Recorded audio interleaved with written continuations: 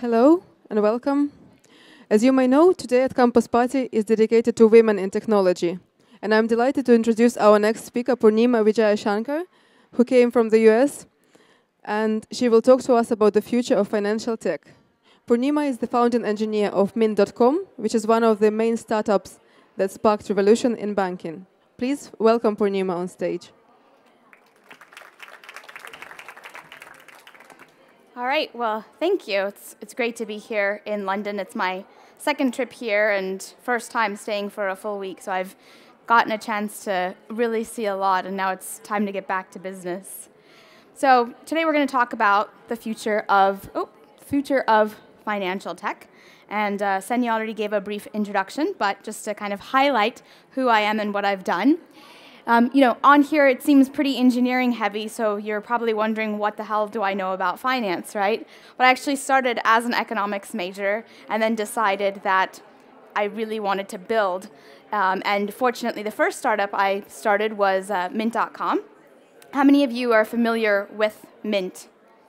Okay, handful of you. For those of you who don't know what Mint is a personal finance website where we aggregate all of your accounts, your checking, your savings, your student loans, and then you get a complete picture of your finances, and you can do things like automatically set budgets.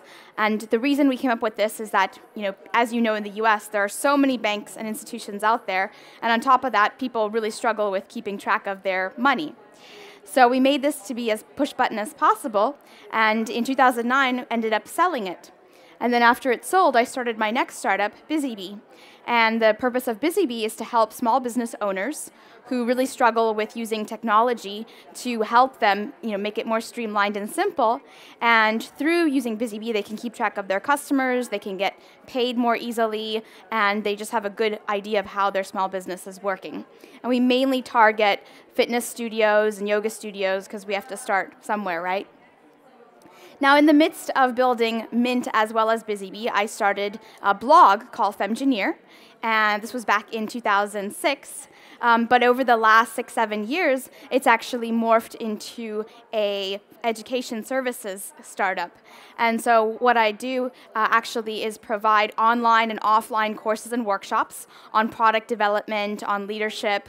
It's not all geared towards women, but we certainly do have a mission of trying to get more than 50% representation of women into engineering and technical positions. And most recently, I got invited to teach at Duke, where I talk about entrepreneurship specifically at the engineering school. So just a little background about me. Now, I know being here in London, there is a very, very rich history of banking and finance. So I'm not here to bore you with what finance is, or tell you things. Maybe you were hoping that I would explain how to make more money. I'm sorry, that's not this talk.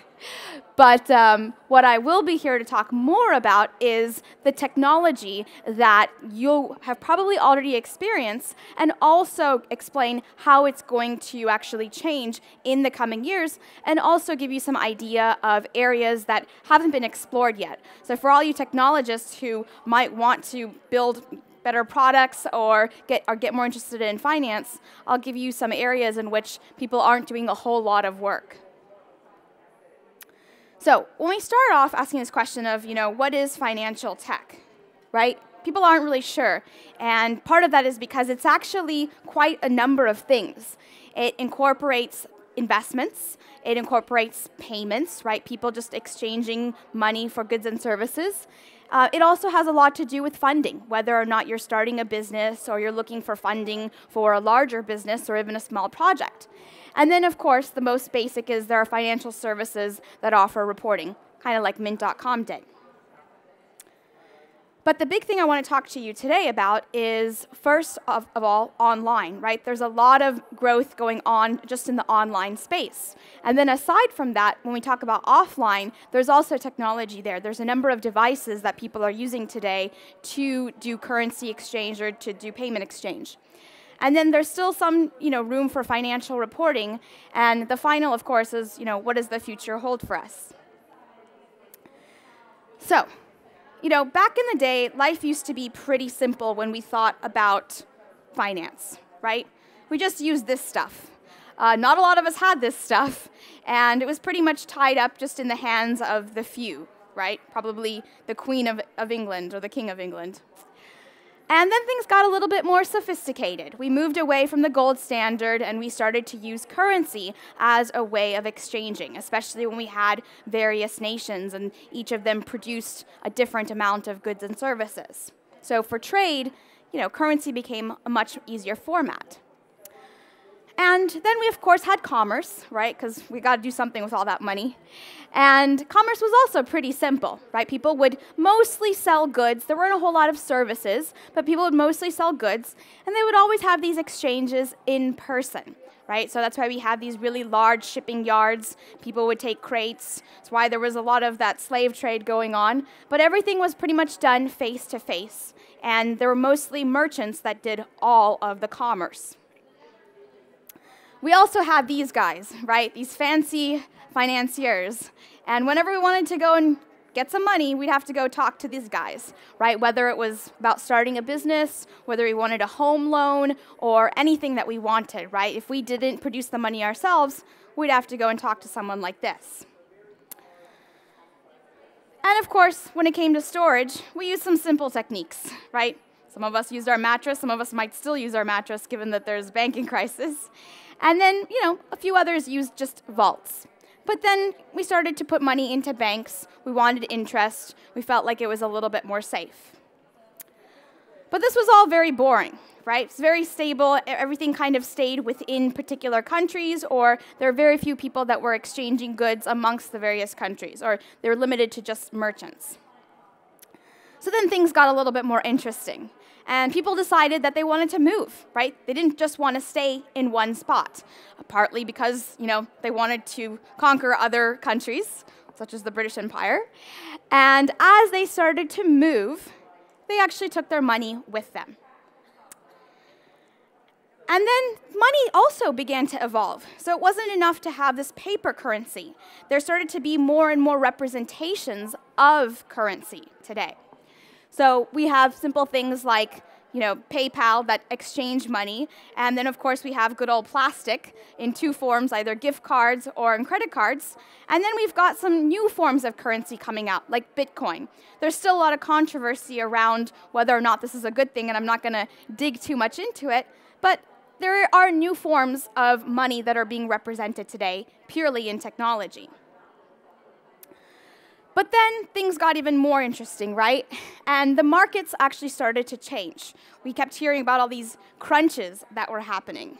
We had, in the US, a housing crunch. We then had a bank crisis.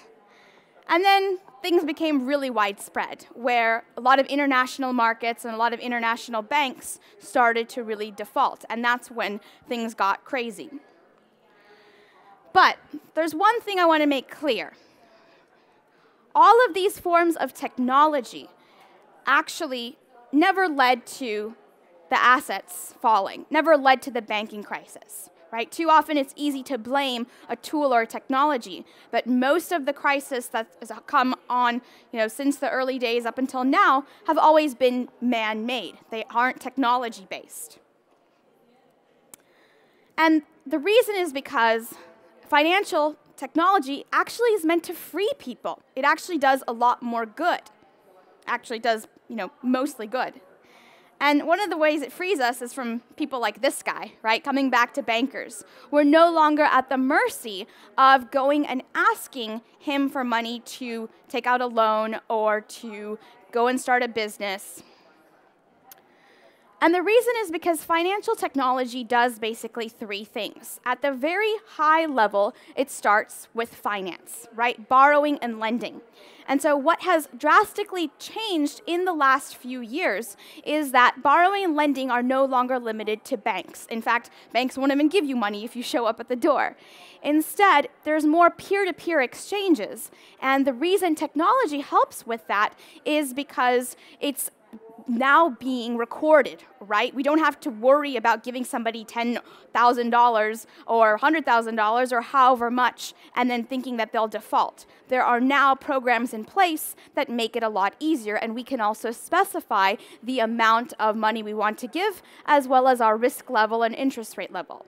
So this kind of turned banking on its head, and we don't necessarily need to have banks alone in order to get financed for the projects that we want to do. The other is, of course, collecting money has become a lot more simple.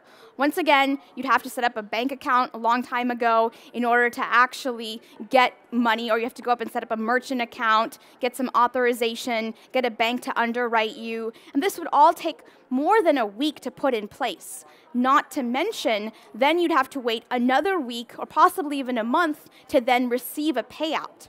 And this wasn't the case if you were a merchant. So now, through e-commerce and devices, we're actually able to exchange money a lot faster. Merchants are able to get payments a lot faster. And even consumers, in the case of disputing a charge, are able to do that within 24 hours. And then the final is that we can actually track all of this movement, right? That's also pretty big. Before, we didn't know where all the money was going, who had it, or if we were a business, everything would just be with a chartered accountant. But now business owners can see their money, and consumers can also see their money. So the goal of all of this technology is to make lives easier, both for businesses as well as for individuals. And the other benefit has actually been that it's contributed to the growth, right, of a lot of markets. The primary, of course, being online, right? There's a lot going on there. And a number of emerging markets have benefited as well, because now they can sell their services outside of just the confines of their country or their location. Now, the biggest thing that's come out are sort of these 4 services, and there's more than this, right? How many of you are familiar with Kiva? Okay, not a whole lot. So I actually don't know if Kiva is in the UK or in Europe, but one of the great things that Kiva did when it came out, probably now over, I want to say 6 or 7 years ago, it might even be 10, is that it actually opened up this concept of micro-lending. So who in here is familiar with micro-lending? Okay, a couple people in the back. Now, the great thing about micro-lending is, once again, you can offer just a little bit of money, right? Even if you don't have $10,000 or $100,000 to spare, you can give some woman who wants to start a business in Africa $50 or $25. You can also track the progress that she's making. And so this has made it a really great way for people to fund businesses, to access capital, and to feel like they're making a contribution to their country, to their ecosystem. So it's benefited both the lender as well as the borrower. And there are tight restrictions in place so that people don't feel like they're getting defrauded when they pay their money, and the folks that take the money also feel like they're making a contribution and they can explain what it is that they're using the money for. And then, of course, there are things like Kickstarter, which have really started to take off. So I'm sure you've all heard of these crowdfunding platforms. And I know that they're becoming more and more popular, especially here in Europe, where access to things like angel investment is much less than in the US. So the great thing about something like Kickstarter, once again, is you can do pre-sales, you can get your products out there and test them, but the bigger thing is now you've got more people who are able to pool in money. You don't just have to go and ask your friends or your family for it. And then, of course, PayPal and Square have also become great in terms of collecting money, right? It's become a lot easier. You don't necessarily have to go through that rigmarole of setting up a bank account and waiting to get paid over the course of a week or a month. So if you're a small business owner and need to have that liquidity, it makes it a lot easier. So the big thing is that things like Kickstarter and Kiva have democratized access to capital, right? The woman in a sub-African country can go and get a microloan, can start her business. She doesn't have to wait or to go into a big city or ask a financier for capital, right? She can explain what her business is, and she can make the micro payments in return to the micro funds that were lent to her. And then, similarly, a product like Kickstarter has made crowdfunding a great resource for people who have product ideas, who want to put their products out in the market, but might not be able to do a production run, or might not know if the product has viability, right? So a lot of it is giving small business owners, whether they're, in a large continent like Africa, or whether they're in a place like Europe or America where they're trying to build products, it's given them the ability to start their businesses and bring their ideas to the marketplace. So it's become a lot cheaper as a result to start a business. And of course, there's some caveats to this. Right? The first is that the business owners still have to make a profitable business. Remember, I said financial tech isn't going to make money for you. You still have to make the money, but it's going to make it easier for you to have access to that capital. And then, of course, even funding platforms like Kickstarter and Indiegogo sometimes put restrictions depending on the type of product that you're selling. And a lot of that, once again, is because banking in general is in that regulatory market. And so they want to make sure that things don't get too out of control, and they want to make sure that the products being sold are actually then going to go to the end consumer, and that the person that's selling them is also reputable. So the other thing that's been great, not only in helping the small business owners, but just with peer-to-peer exchange, right? Companies like MoneyGram coming out have made it a lot easier for us to send money across the country or across the world, right? Before, who would have even thought of sending money? Most people would have just stuffed an envelope and then hoped that it would have gotten to their parents or their children or their family members in another country, right? So MoneyGram has made it a lot more simple, and companies like PayPal have also made it easy for you to send payments just through email. But of course, once again, there are some restrictions, right? The amount of money that you can send really depends on how long you've been using a service like PayPal. And then, of course, it also depends on where you're sending it to, right? We're still, unfortunately, at the mercy of all of the various rules and regulations across countries. So there's still quite a bit of banking bureaucracy that's taking place across international markets that technology is trying to penetrate, but it's going to take some time, and it's going to require some policy changes. And then, of course, the final is that we're adding transparency to the system. So, example, with Mint.com, people started to become more and more aware that they were getting charged these exorbitant banking fees, right? An overdraft fee, a we're holding your money safely fee, just you name it. And people weren't really sure what was going on. But now that there is this level of transparency, people can now hold the banks accountable too. So this is another form of democratizing finance.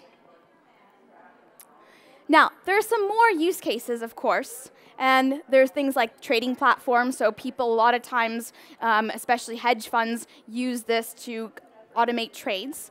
There are people that use it for forecasting, but forecasting really depends. It's not 100% there yet, and it's going to take more and more time. And part of that, of course, is that we can't predict how volatile a market is going to be. So forecasting is only so good as the amount of data you have and as good as a market is stable. And then, of course, people want to do risk assessment, especially for insurance markets, and even when it comes to financing other organizations. And then the last is we need more reporting, right? Once again, it's not enough to have all of the accounting data and all of the financial data in the hands of a chartered accountant or on Excel or in a notebook somewhere, right? We need to be able to access this. We need to see where our money is going. Now, in the old days of commerce, as I said, people would meet in person, and they would have to be tied to a particular location, right? So that meant either getting on a boat or walking over to a place. But because of technology, it was very limiting. We just didn't have a lot of forms of technology. So for the seller, they were really limited in their location. And for the buyer, they were also limited to the amount of goods and services that were available, right? So this really limited the marketplace. And not only that, but it also limited the amount of innovation that was going on and people's awareness. But now, thanks to, once again, technology and the internet, we have e-commerce, right? And it's really expanded, especially in countries or in places like Europe. And the great thing is that it's actually opened up a few different new markets. So the first is this peer-to-peer market, which you're all familiar with, right? So things like eBay that have now become very, very prevalent didn't exist 20 years ago. But through this, people are able to exchange whatever crap that they want to exchange with one another. The other thing is that it's opened up the amount of inventory that's available, right? So now the goods and services that we were limited to based on location have also increased. So Amazon has definitely been one of those companies that's helped push that movement. And then the final is that we can access people across different geographies. So if I want to be able to rent an apartment from somebody in London, I can do that on Airbnb today. I certainly wouldn't have been able to do that many, many years ago. And not only that, but I can do so with the confidence of a consumer, right? Before there was a lot of mistrust and, you didn't really know if you would get a place once you showed up. But these kinds of companies have definitely made it so that the technology is benefiting the consumer as well as the seller. So it's made it a lot easier to sell, but it's also made it much more safer for the consumer. And the reason is because it's very, very simple to set up these forms of technology, right? You can get an account on any of these platforms within minutes. And then when it comes to getting paid out, within 1 or 2 days, your banks get verified. And then the third is you can post whatever goods and services you're offering, right? So just this ease of being able to set up a store rather than what we had to do before, which was set up a physical store, have made it much easier for people to sell online. So then we ask the question, well, what's the future of e-commerce, right? It feels like we already know what it is. We know it's a big market. We know we can sell a lot of things on here. Well, how big is it, right? Well, we noticed that between 2013 and 2012, we've actually increased by 14.8% purely in the US alone. So this is retail. But there's still some level of unease. Back in the day when we were exchanging goods in person, people felt a lot more confident, right? They would get paid immediately, and then they would give the goods. But, they still worried about things like notes being counterfeit or people forging checks. So it wasn't always the case that it was 100%. But now people are more and more worried. They're worried that as they continue these exchanges online, they aren't sure who the identity is of the seller. They want to know what their reputation is. They also, at some level, want to know even who the buyer is. Right? They want to make sure that whoever's going to show up to their Airbnb apartment is going to be someone who's going to take care of the place. So there's a lot of financial technology that's wrapped up in identity management. Now, a lot of people are really worried about this and they think it's somehow rampant. But if we look at the statistics, it's less than 1%. And part of that is because people are really focused and conscious about fraud detection. So just in the US alone, it's about 0.9% of all online revenue. That's still a lot, 3.5 billion. I'm sure we could bail out some countries, maybe some small European countries with that amount of funding, right? But the point I bring up is that it's not as large as we would think. And then the other is that on an international side, while it is a bit higher because they don't have all the systems in place, when people are exchanging goods and services online, internationally, they're more likely to reject an order. So that means that the funds don't even get transferred, and hence there isn't this loss. Now, the big thing, though, when it comes to developing technology, and for those of you who might care about identity management, is there's already a few things that are taking place. So the first is there is this fraud score model that people are trying to create so that they can keep track of how fraudulent somebody might be. But that, of course, really depends on people's online behavior. Unfortunately, people who are fraudsters don't have a very good digital footprint. And so if you don't have a very good digital footprint, then your fraud score is going to be much higher, right, than someone who does. The second is people monitor the website behavior itself. So if you're coming to the site and it looks like you might be trying to penetrate it or try to hack into it, then they are going to flag you and they're not going to sell to you. And then the third is they look at your order history, right? Have you made a lot of exchanges? Have you ordered a lot of goods but haven't completed a purchase? Or, what have you actually been ordering? And then the third and the fourth and fifth are they want to know what this velocity is. So how many of you are familiar with velocity monitoring? Okay, so just maybe one person. So basically this idea of velocity monitoring is that a lot of times people will check to see if I came from America and I took a flight all the way to London, within the amount of time that it takes me to London, are there transactions on my credit card? And if there are, then it's very likely that I didn't make them. Right? So this is this concept of velocity.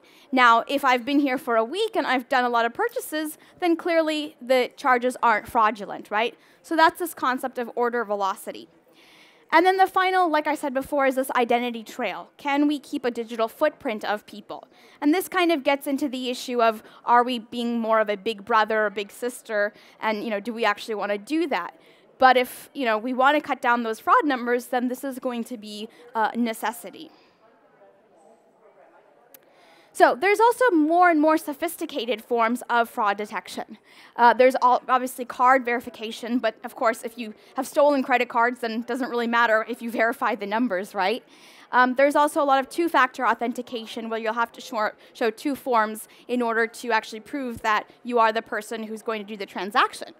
And then you might use an address verification service. But once again, if you're moving around a lot, it doesn't always help. And of course, you can contact the card issuer, but if they've stolen your mobile phone, then once again, not the best use. So these are more sophisticated, but they clearly have limitations. And so basically what this comes down to is that we've got some competing interests here, right? We want to make it so that these systems are very, very scalable and that we're able to do millions and billions of transactions every day, every week, and every month on an online e-commerce site. And we also want to make sure that the merchant is able to get access to their cash, right? So providing them liquidity and providing the consumer an easy way to get their goods quickly, right? We want that one-click purchase. But it competes against this idea of security, right? What do we need to do to secure these systems? We might have to do more identity verification. We might have to come up with more sophisticated algorithms.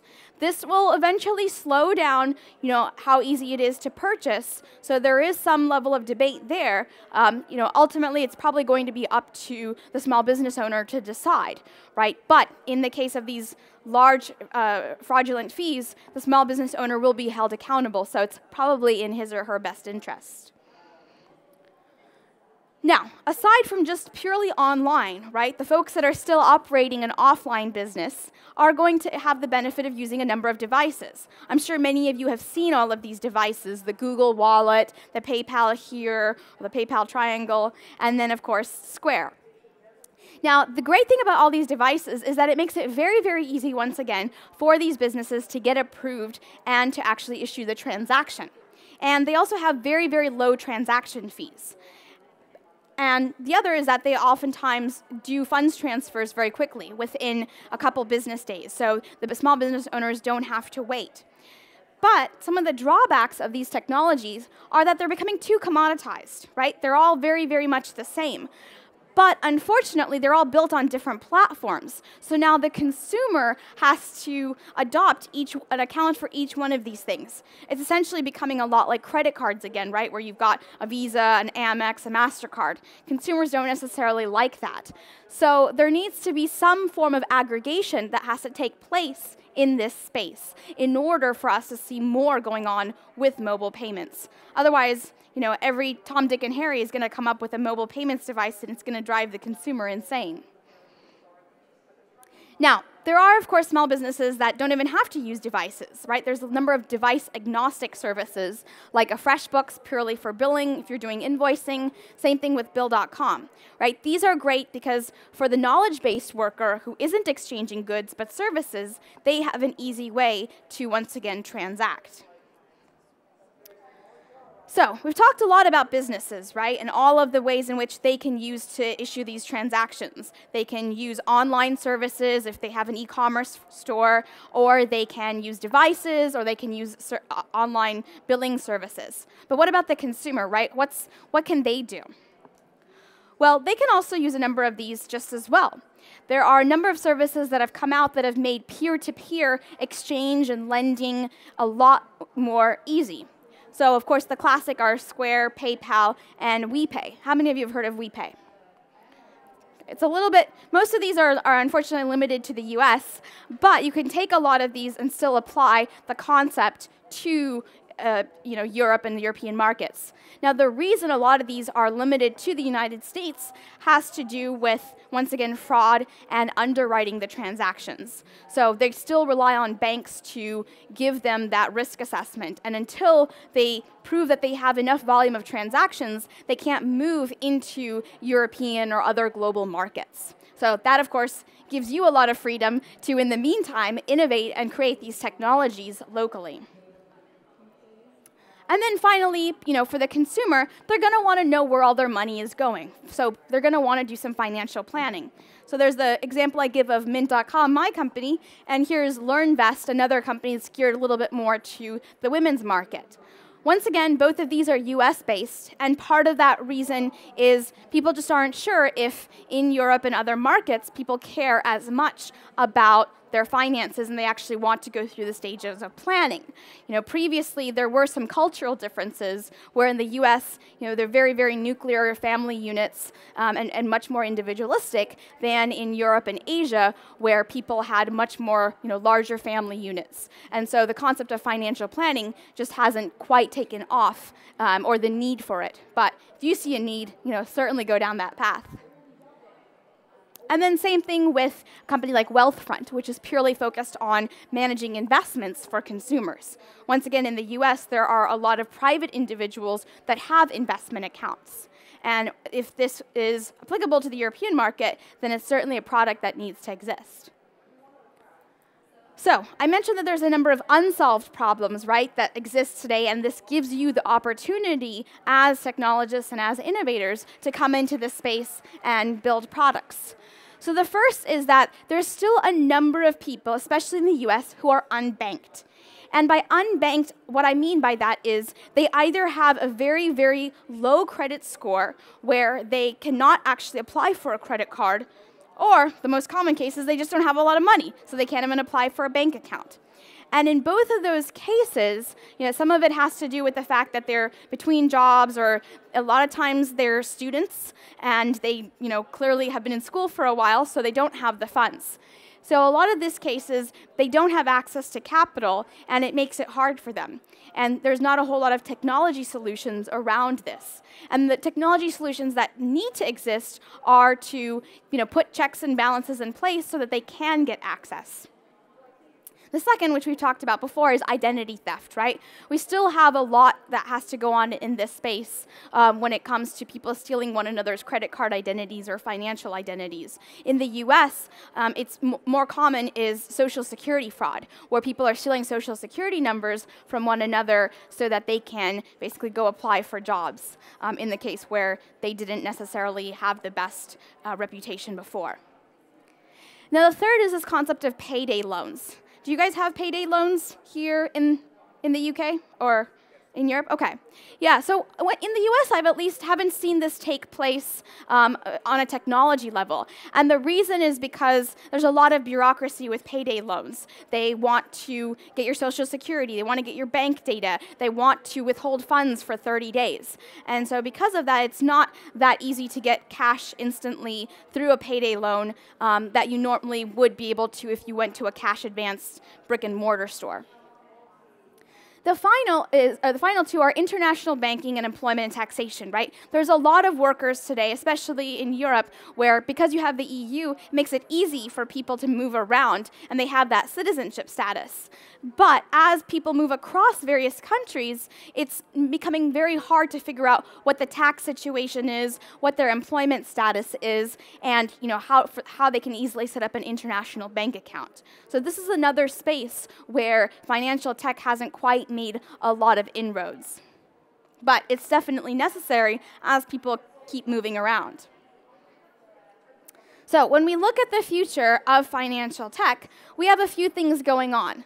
The first is obviously continuing to improve the business, the merchant, the small business owner experience, as well as the consumer experience when it comes to transactions, whether that's an online transaction or an offline transaction. The other is we're always going to need access to capital, right? So financing is a very big deal. And the reason financing is a big deal is because we want to keep innovating, we want to keep growing these markets, right? So this concept of micro-lending or even giving people access in other countries is important, and there's certainly more that's going to take place there. The third is this digital currency, which I didn't talk too much about, but right now we have different representations of currency, but there are new forms such as Bitcoin that are coming out. It's still unclear how the adoption will go, right? Right now it's very, very much in the techie culture that people are adopting it, but it hasn't quite spread to the mainstream because there are a number of concerns. And then, of course, devices, right? There are a lot of devices out there that pretty much do the same thing, but there's not one device that someone can use to do all the transactions everywhere. And then we talked about identity management and why that's important. And then the final is that we still need to have some more reporting and forecasting. So the services that exist today are very, very rudimentary.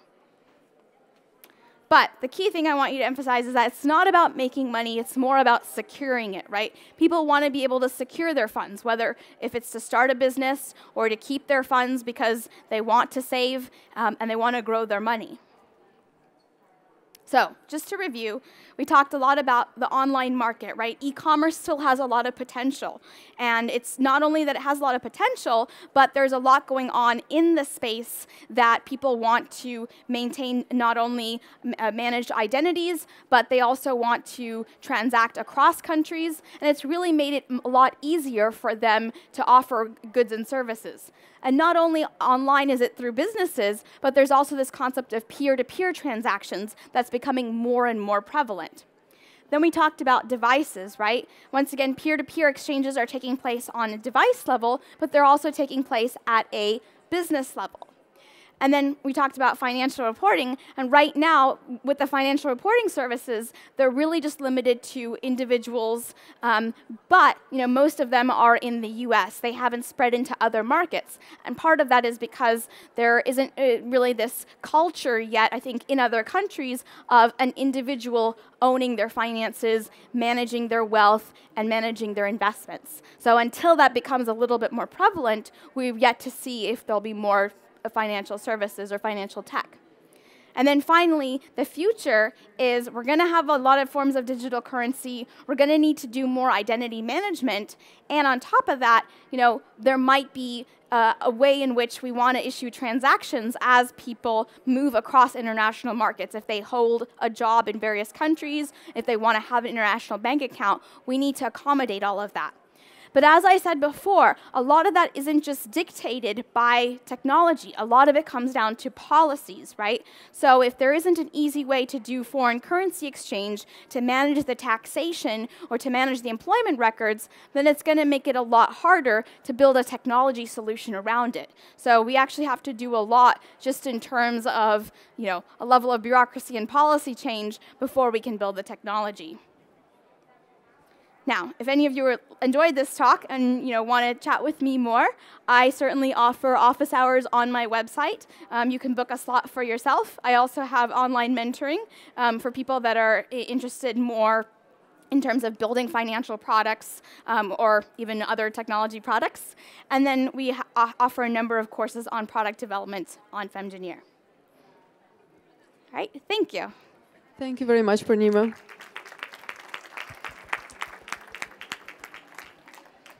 Now we have some time for your questions.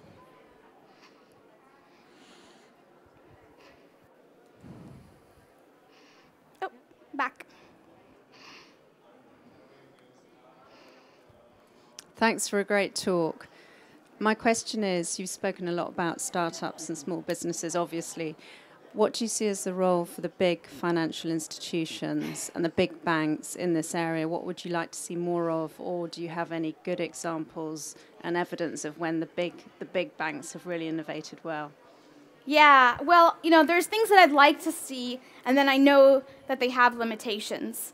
And so understanding that, I actually don't hold a lot of these large financial institutions to any accountability except for please keep the money safe, right?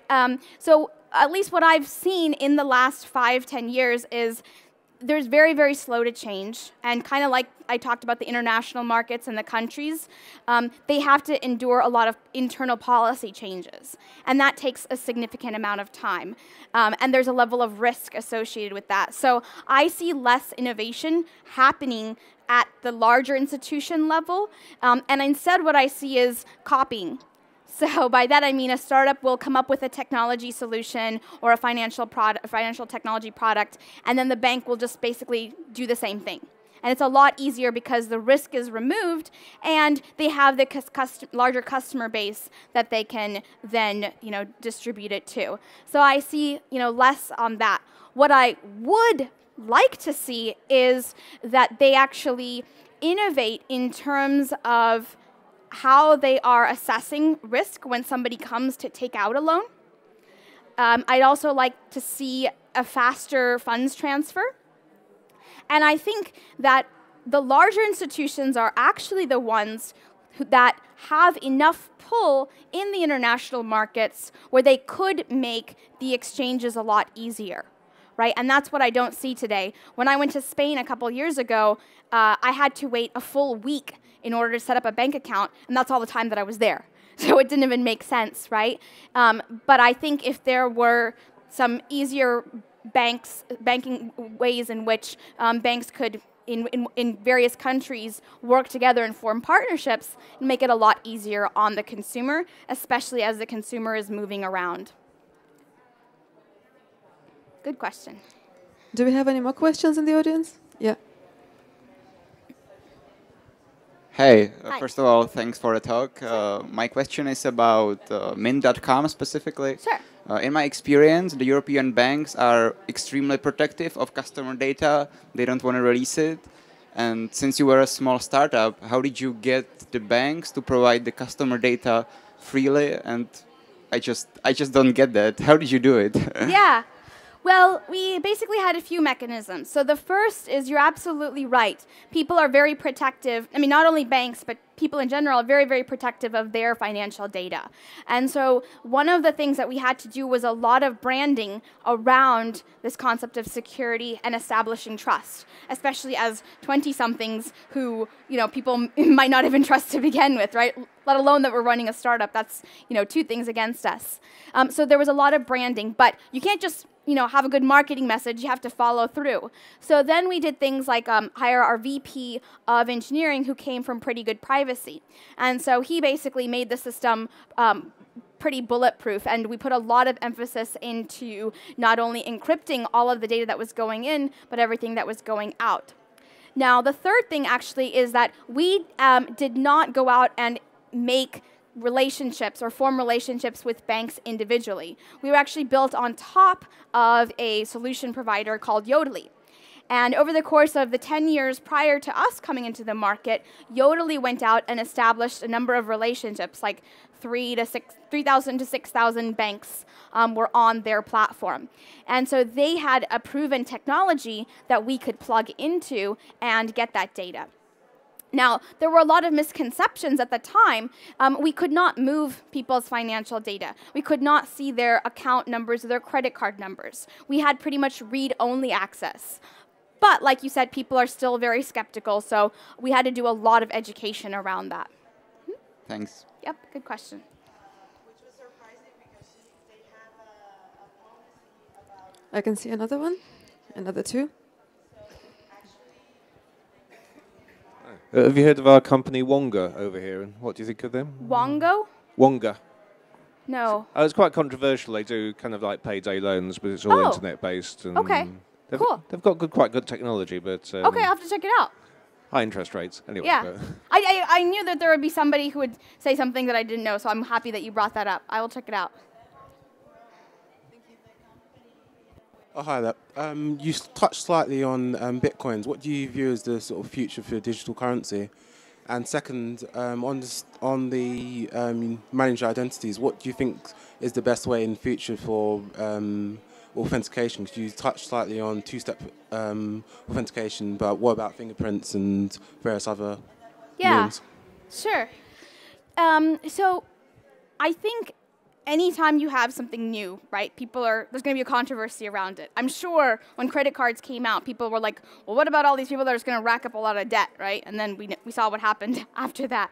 So even with Bitcoin, I think there's going to be a lot of controversy for quite some time. I think, though, that there are some more legitimate concerns around it, and the most meaning being volatility. However, having said that, we know currencies are also volatile, right? So then there becomes this question of, are there more benefits to using something like Bitcoin, where despite there being a currency fluctuation, do we have added security? And the debate around, is anonymity actually a good thing, right? In some cases it might be, in other cases it might not be. One of the ways in which, if you're looking for a policy, might be to do things like have a restricted transaction sizes, right? So you might not be able to exchange tens of thousands or hundreds of thousands or even millions of dollars in Bitcoins, but you might be able to do smaller transactions. But then the argument becomes, is that even worthwhile? Then why would I set up a Bitcoin to buy a piece of gum, right? So I think there's still some debate around the benefits of it. I think the adoption, like I said, is still going to take quite a long time, partly because there's still a large number of the unbanked, right? So as long as people don't have access to capital, what's the point of having another form of currency? So yet to be seen. To your other question of the authentication, I think some of it has to come down to how the way in which the transaction is happening, right? So if we are in person, then using something like biometrics, right, fingerprinting, eye scanning, voice recognition, or visual recognition makes sense. But when it's online, it makes it a lot harder, right? So one of the startups that's come out in on the East Coast in the US is actually trying to solve some of that by trying to do facial recognition. But then you might have like a twin or an imposter, so there's nothing that's 100% foolproof. The bigger question is, do you actually feel like two factors cuts down on the amount of fraud? And I think what people are saying is that when you have more than one representation of identity, then it's most likely that they are not a fraudster, whereas if it's just one piece of identification, it's not enough. So I don't think it'll solve the problem completely, but I think it'll bring the number of incidents down if we have two factors. And yes, we can certainly try out a number of other schemes, but it's going to then require us to form these new forms of technology, right? So we're going to have to improve computer vision. We're going to have to improve voice recognition if we want to use all these different, forms to verify identities. So there might be some products that can come out in that space as well. Yep. Thank you. Any more questions? Well, thank you very much, Poornima, for your talk. Sure. And thank you all for being with us. You can also hear Poornima speak later today in the Women in Tech panel at 4 o'clock on the main stage. And she is also giving 2 talks on Pythagoras stage and the main stage again at 8 at 9. Thank you.